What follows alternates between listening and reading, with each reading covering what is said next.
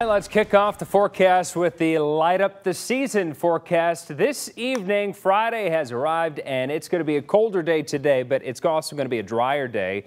And the wind will still be kind of breezy here this afternoon, but the wind gets lighter through the evening hours, which is good news if you're heading downtown. 34 degrees at 7 p.m., about 32 degrees by 9 o'clock. So lower 30s. It's going to be cold outside, but we'll have clear skies and the wind will continue to get lighter after overall a breezy day during the daylight hours today.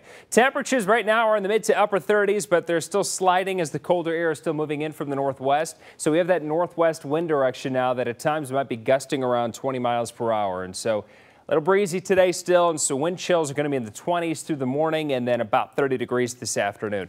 Lots of rain across the Ohio River Valley staying south of us today, and really it looks like it's going to stay south of us through the weekend. So today by midday, still partly to mostly cloudy through noon. Temperatures by lunch hour around 36 degrees. Highs only in the upper 30s today, about 38 at 4 p.m. Mostly sunny, though, becoming sunny through the day, and then again clear skies into the night tonight. So these are wind chills by 11 o'clock this morning in the 20s, and then once you get to 5 o'clock in the afternoon this evening, the wind chills are going to be about 29 to 31 degrees around Ferndale, Novi, and Metro Detroit.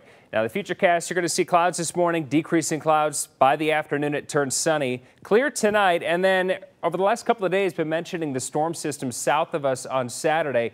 And right now, it looks like it's going to stay south of us altogether. So that's a change to the forecast. I've actually taken out the chance of rain for Saturday evening. Saturday, tomorrow, we'll have highs in the lower 40s. Sunday, temperatures, again, in the low to mid 40s, 42 degrees by 4 p.m., mostly cloudy on Sunday, but it does look like a dry weekend.